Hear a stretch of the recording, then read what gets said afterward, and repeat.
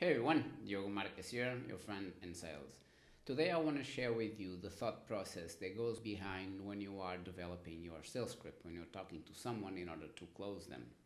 And this is the most important part when you are going about developing your sales script, because if you don't have these in place, you won't understand why is it that a conversation is going sideways or it's actually going on a good path, so that you can keep replicating those results every time that you keep encountering the same types of situations. So without any further ado, let's start to this. First to this, and you probably heard this regarding the Jordan Belfort's method, and it works. There are some things, some adjustments that I do that I find that I need them in order to get the process at flow. But for the majority of that, it's pretty much what he's telling you about. So this is how this works. You have someone that is in front of you, and he is assessing essentially three things. It's the person, meaning you, the product, so the product must be a good fit for them and solve their problem, and the company that is standing behind the product, because if everything is in place and they hate the company, you start hearing some objections. And the first key to this is that it's first order consequences versus second and third order consequences. And what's happening to most people, usually people that don't have much experience selling to people, is that they think they can nail it like in the first order consequence, and it doesn't work like that. Because from toddlers, we were kind of programmed in a way that it's like to being suspicious and everyone's going to take advantage of us and all that crap. And it's not true sometimes. Sometimes it is. But in this specific case, what happens is that there's some sort of impediment in between you, that person, and like closing the sale. And because people want to be nice to you, like nice in and not being blunt, saying that I hate you, I don't fucking trust you, instead of telling things like that, they say something like I need to think about it, or call me in November next year, something like that. So this is pretty much the bulk of Jordan Belfort's presentation. But what I found is that there's a couple more steps in between, and this is critical. And it happens because all of us are different. We see the world differently. So if you are a very detailed-oriented person, it's understandable that if you are placed against the wall, let's say you are in a situation that's face-to-face, right? Someone is facing you and you are having to make a decision. You're going to use your skill set, the strengths that you have essentially. If you're like the bowman, you're going to use the bow. Like if you are a karate guy, you're going to use karate, like your strengths, right? So if you are dealing with someone, let's say it's a psychotherapist, right? Their strength is that they're good with people, right? They're going to deal with you differently. They're going to use their strengths in order to deal with you. They have techniques, right? If you're dealing with, let's say, more like a kind of a aggressive type of person, like the muscular guy, like the gym dude, he's going to get all muscle on you, right? It's understandable. It's how people see the world. It's like they're going to, it's a fight or flight thing. They like defend themselves against the threat, right? So what I found is that how you have to see this, and this is how it works best for me, and this is how it worked wonderfully for me when I was selling door-to-door, and I was closing contracts like on a regular basis, like pretty much like taking orders essentially, and it was face-to-face. And I don't mean to say this to boast or anything, nothing like that at all. Just to tell you that I was getting better results because I had this method that I was following, and it was working. Because every time that I encountered a specific situation, it's like it's another one of those. And this is how you solve that specific one. This is how I did it. There's two parts to this. It's you. So you are presenting something, right? But you also need to see if that person is a good fit for you. And there are a couple of things that you need to see from the other person if it's a good fit or not. The first one is that he or she must be the alpha. He must be the person that can make a decision on the spot. Because otherwise you're going to do everything right, and there will be like kind of a governor on the engine, right? They won't make a decision because they will defer it to the alpha. It's like the husband, or it's the wife, or it's the boss, or the person that makes the decision, right? So they have to be the person that makes the decision there. They are independent of anyone else but them. They are the ones that make the decision. They are the ones saying, let's do this, right? The first one, must be the alpha. The second one is they must have a problem. And while the first one, you pretty much can't change it because they're either the person that decides or not. And I've learned that if you close people that do not decide because they defer to you being the alpha, because you are the one showing that you are the boss, right? What happens is when you leave and the husband comes home, you will cancel the thing. It happens. So don't present things to people that are not the decision makers, because otherwise you're gonna get a monkey wrench on the whole thing. So they must be the alpha, first one. The second one is they must have a problem. And this one is fixable if they don't have problem, because they might think they don't have a problem until you actually show them that they do have a problem unless they have your product. I'll give you an example. You ask questions, specific questions, something to the likes of, if you should die, does she have enough money to pay the bills? Something like that, right? Now you're presenting a problem. He has to answer it. And now in the back of his mind, he's thinking about, this guy is right. She does not have enough money to pay all these employees and all this stuff. We need this, right? Now he has a problem. So until a couple of minutes ago, he didn't have a problem. Now he has a problem. And the way for you to get more effective at this is learning about what is it that you sell, what is it that your product is, and focus on that product. Forget about trying to be everything to everybody. That doesn't work. What you do have to be is everybody's like best fit for that specific product, because people perceive you as a figure of authority in that specific niche. And it's a great thing, not a good thing. Notice, it's a great thing. And it's a great thing because since you studied a lot about all angles regarding this product, you know specific questions that you can ask that instill pain, something like that, right? So when in the beginning they probably don't have a problem, you start provoking problems, and not like being like aggressive, but just asking open-ended questions. And remember that a key to being very effective in selling is asking open-ended questions, because they start talking more, and the more they talk, they will eventually come to the conclusion that the sale is needed. They need to do the exchange from their money to the product that you have to deliver them. So that's the second one. The third one is financial wherewithal, and this is important. And like the second one, if they don't have enough money, if you do have systems in place that can allow them to afford a product, like a car, it's a great example, it solves the problem. So you can cut the thing in installments, something like, well, it's 30,000, but if you divide it by 12, it will be X and X and X amount. And if you come to think about it, how much you spend in tobacco, it's like this, pretty much like you paying let's say one buck a day, and you're spending 4 on coffee. So which one would you rather be? Have a heart attack or have a car? Something like that, right? I'm just goofing around a bit, but I just want you to realize that if you do have financial systems in place, let's say finance, with an agency or something like that, or mortgage broker or something like that, you can take advantage of that in a way that you can fit the product to their needs, because they don't have to pay 50,000 in up front. They can pay in installments, something like that, right? So now, if you are selling a product that no financing is available, you will have a problem there, because you do need to be presenting that product to a person that doesn't matter if they are paying 100,000 in one go. They don't even feel it.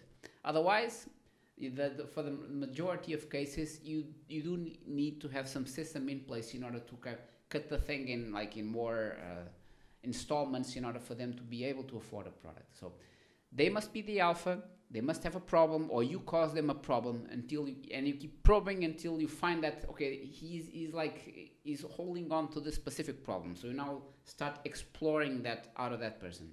And then the third one is financial wherewithal. So these are the 3 main ones that you are looking when you are evaluating your future prospect.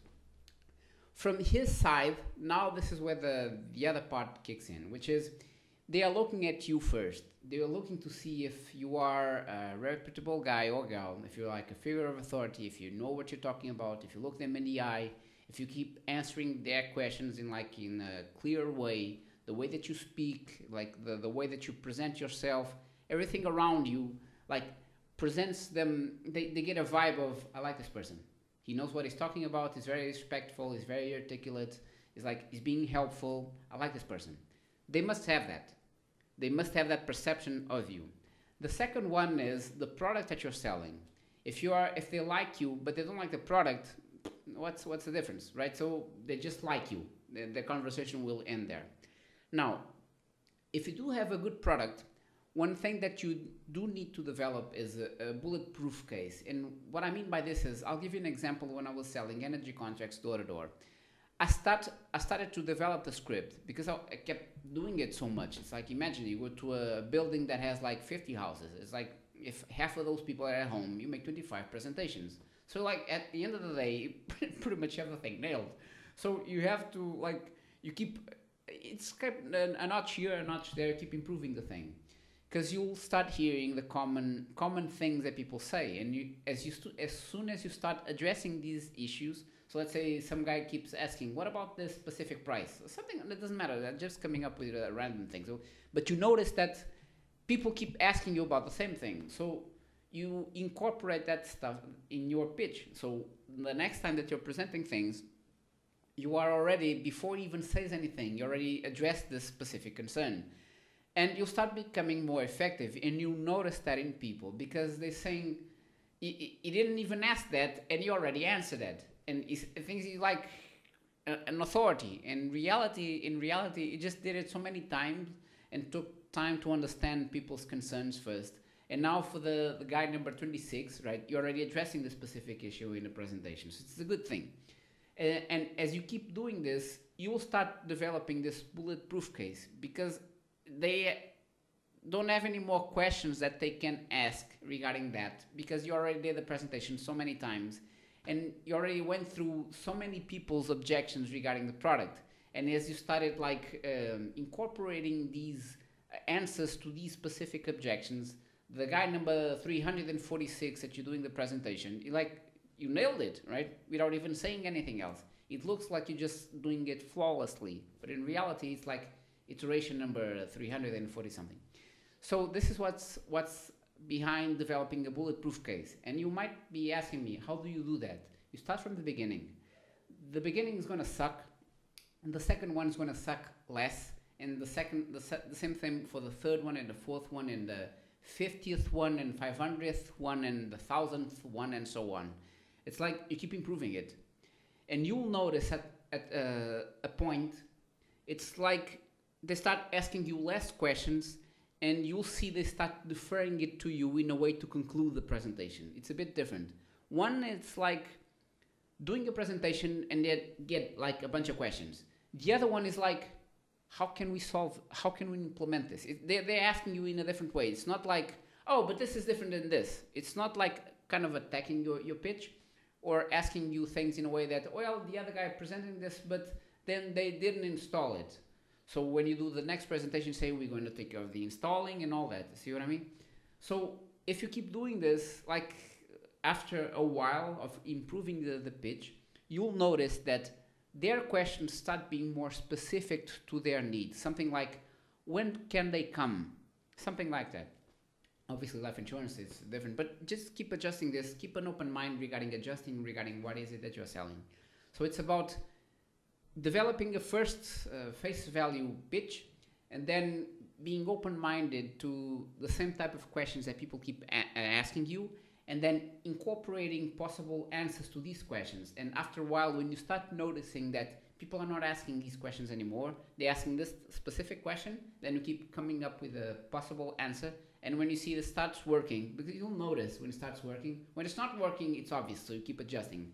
But when you do that adjustment and see that it is working, there you'll see the good proof to the pudding would be when they start deferring to you next steps in order for them to acquire the product. This is what will start happening, because essentially you're taking care of all the kind of rough edges around the thing, and it looks flawless now. This is what it means regarding a bulletproof case. There's absolutely no way they can keep probing the melon to see if there are some rotten places, because everything looks pristine clean. That's it. And this is accomplished by you starting from a first pitch, then keep improving it based on the feedback that you are getting from the marketplace. And after a while, the proof to the pudding will come when they will start deferring to you, so that you can make a decision when they can have the product. right? The second part to this is, so we're talking about the person. We already talked about being the alpha, having the financial wherewithal, and having the problem. This is when you're looking at them. When they are looking at you, it's the person, it's the product. Just talked about regarding the bulletproof case presentation, and then it's about the company. And a good example of this was when I was doing energy contracts. That imagine you are going to a rough neighborhood, right? So just you being there, they already have some respect for you, because not even a mailman goes there. So I had a bunch of people telling me that not even a mailman comes here. What are you doing here? Something like that. So if you're going there, it's like, okay, props. It's the first one. What they are sometimes concerned about is that, because, okay, so you have the first step, they like you. Okay, so what is that you're doing here? Then you move to the product, right? So it's like, okay, they are now shifting their conversation between you and the product, and now they're focusing more on the product. Because they already developed some respect for you, they're now shifting towards the product. And now they are comparing in between what they have and what you are offering. And if you have a good product fit, because you will work at this so much, right? They see that makes no sense for them to be in a worse position. And they keep probing to you a bit, but now they don't have any more questions to you because they start trusting you. And because you keep iterating regarding your knowledge on the product, you keep saying things regarding the product and comparing regarding the existing product, you keep developing your figure of authority, because initially they like you, right? You already show some guts, just going there essentially. And now you're talking about a product, so you shift it from the person to the product, and now you have a bulletproof case. Now when they are comparing with what they have and what you are presenting now, and because you keep talking about the product and presenting regarding what they have and showing them like it's a good fit, they have no more questions to ask you, because they already see you as a figure of authority. So now they're shifting towards a product. And because you have a bulletproof case, they have no more questions to ask regarding the product.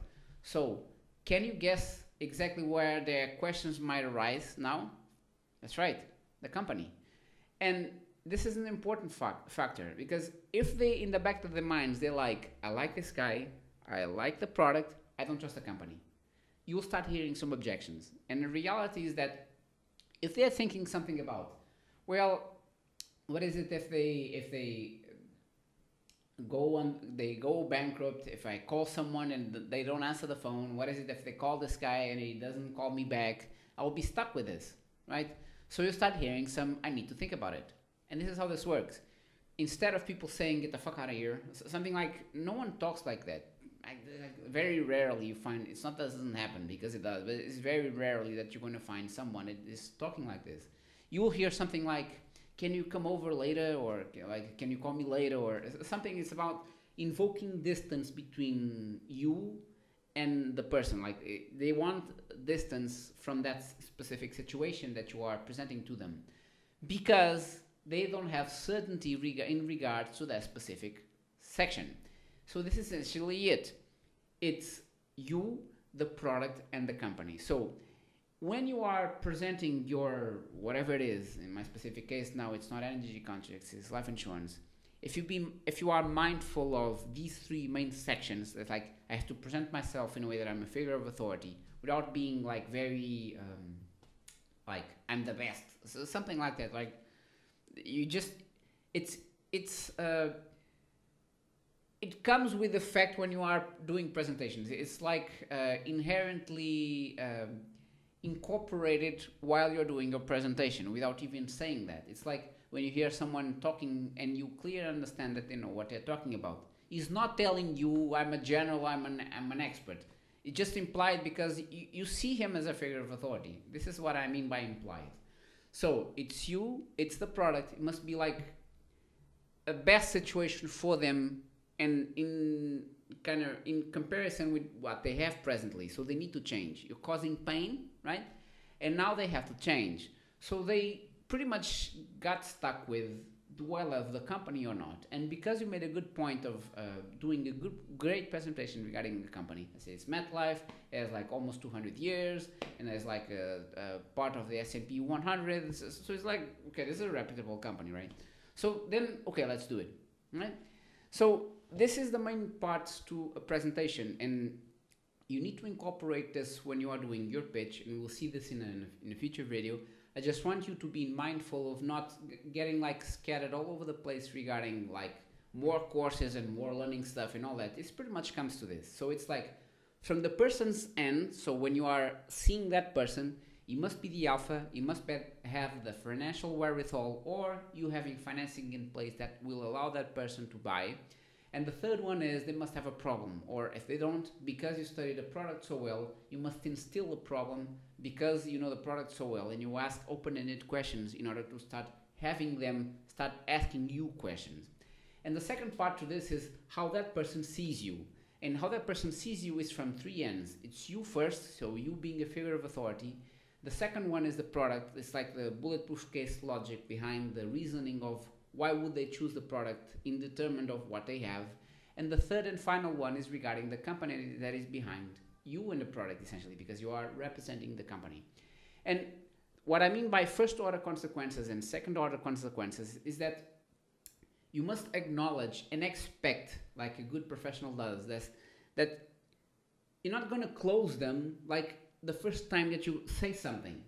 They're going to have questions, they're going to have concerns, because remember, if they are analytical in nature, if they are detail-oriented, two different things essentially, but if they are detail-oriented, they need to know details.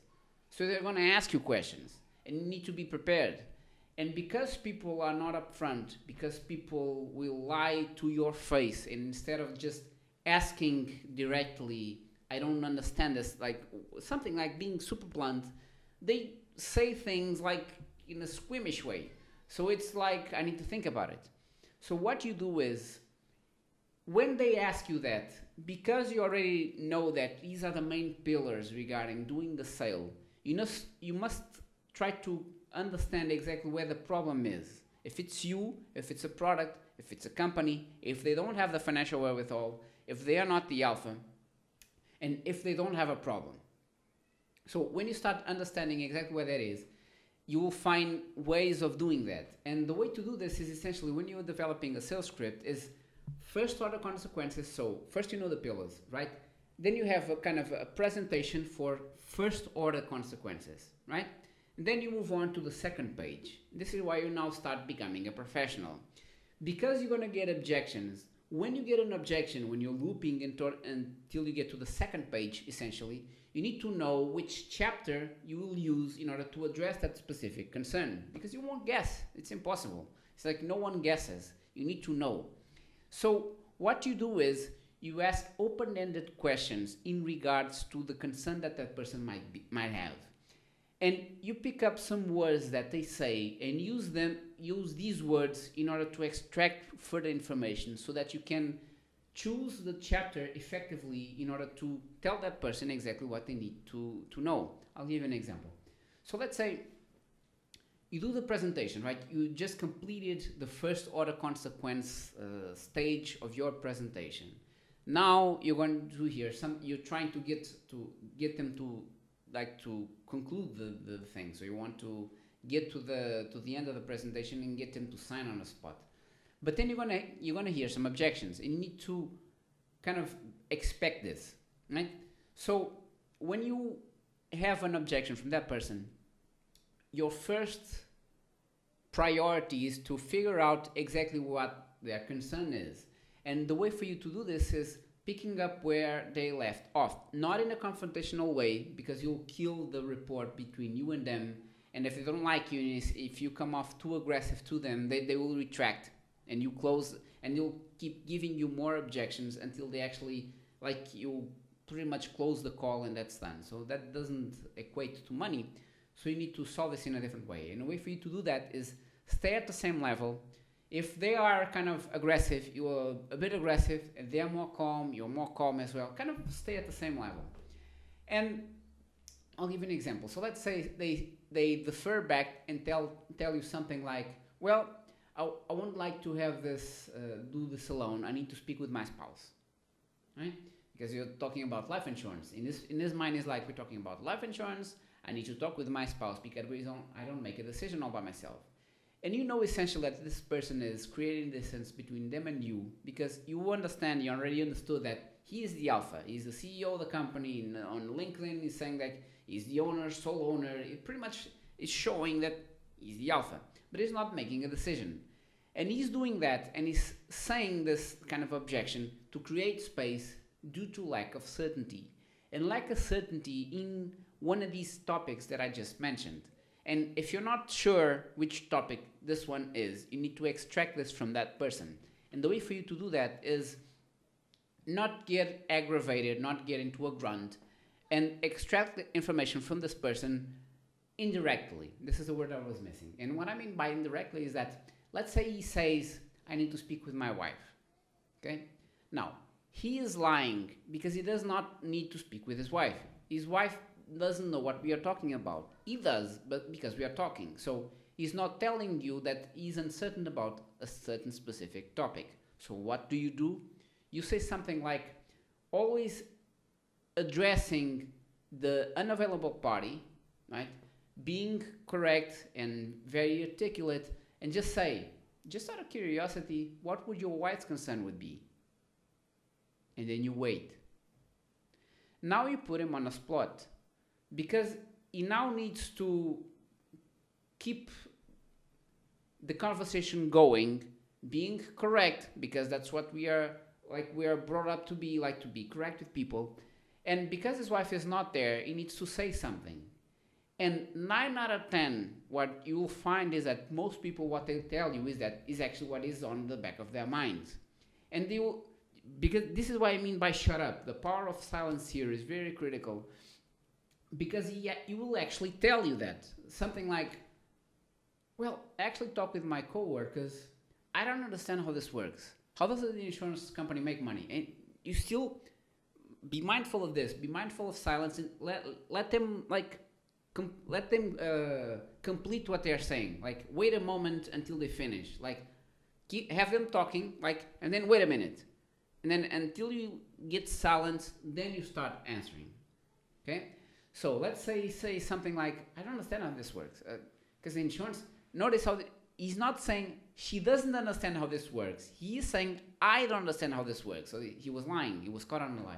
But he doesn't care, because you place so much pressure, like psychological pressure, for them to start talking. They will start talking. You're not addressing this directly, you're addressing this indirectly. So they start saying, I don't understand how this works, because I'm paying $1,000 a year and the insurance company is paying me $1 million. Now your concern is, am I being tricked? This is the main concern that he has. So you now address this and say, insurance business, this is how this works. They collect a lot of premiums from a large customer base, and they have statistics in regards to if there's an issue with a policyholder, someone dies or someone has a car accident or something. So it's statistics. So if you will go about and insure just one car owner, that would be gambling. If you insure 1 million car owners, it's just statistics. And because that specific person, and this is what I mean by being mindful of the activity that person develops. If that person, let's say, is a computer scientist, or it's like works in statistics, he will kind of relate to that, because they know about standard deviations, he knows about variance, he knows about chi-square tests. So it's like it's their knowledge. They don't see you as a statistics dude, but they understand that, right? So then you get that objection out of the way. So when you do that, essentially, when you address that specific concern of that person, then you say, do you think, when you address that specific case, then you loop back to your presentation and then keep developing more points regarding you, the company, and the product. And you do another one, it's like a bonus. So let's say they ask something about a product, which is the statistics. Now you kind of, let's say you refer back to you and a little bit about the company. Like I said, just for a moment, let me reintroduce myself. My name is such and such. I'm an economist. and I specialize in life insurance products. And the reason that I got in contact with you is that I specialize in tech companies. And the reason for it is that tech companies, because they have VC investment, and then you can keep, it's like a second order presentation that you have. So remember, it's like first order consequences, you have your first pitch, then you move to the second order consequences, and you have a second order pitch. And you do that by, in between, it's like addressing the loops and then navigating towards the one that was lacking more data. So that in their minds, when they are looking back at you, saying the person, the product, and the company, they're like, you get to a higher stage. You started from undergraduate, like now you're like a master's, right? And then even if it's like even more, you get to a PhD. So this is what I mean by keep developing the thing. And what start happening is that it's like opening a safe. And like you keep probing and probing and probing, and because you know that this safe has like 3 like spots, something like that, right? You already know it's you, the product, and the company. You just need a little more notch like regarding the product or the person, another notch regarding the product, and another notch regarding the company.